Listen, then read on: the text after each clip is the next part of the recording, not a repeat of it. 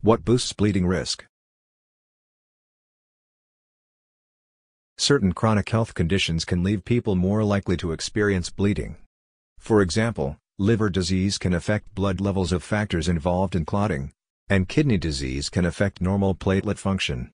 Blood vessel changes related to diabetes and cancer can also predispose people to bleed. One large group of medications that increase bleeding risk are nonsteroidal anti-inflammatory drugs, including the over-the-counter pain relievers ibuprofen, Advil, Aleve, as well as prescription NSAIDs such as celecoxib, Celebrex, and diclofenac. Steroids, which are used to treat conditions such as inflammatory bowel disease and rheumatoid arthritis, can also raise bleeding risk. That's true even if you take a steroid. Prednisone is a common example. For just 7 to 10 days to treat a flare-up of the disease, says Dr. Piazza. Technically, anti-clotting drugs don't cause bleeding per se. Bleeding results from a breach in the wall of a blood vessel. But anti-clotting drugs interfere with your body's normal reaction to quell microscopic amounts of bleeding, which may continue unabated and become more serious.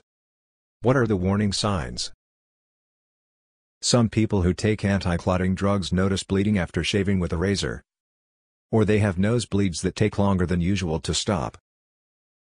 Frequent or large bruises, especially on the trunk of the body, are potentially worrisome signs. Be sure to tell your doctor if you have these symptoms. Seek medical care right away if you have more serious symptoms. These include pea-colored, pink, or red urine, possible bleeding in the urinary tract, blood in your stools or black, tarry stools, possible gastrointestinal, a sudden, severe headache, possible bleeding in the brain. Brain bleeds can be life-threatening. If you're taking an anti-clotting drug and have any sort of head trauma, even just bumping your head on a door frame, you should go to the emergency room for a CT scan, Dr. Piazza says. If the scan reveals any bleeding in or around your brain, you'll receive medication to counteract the anti-clotting drug and any other necessary treatment.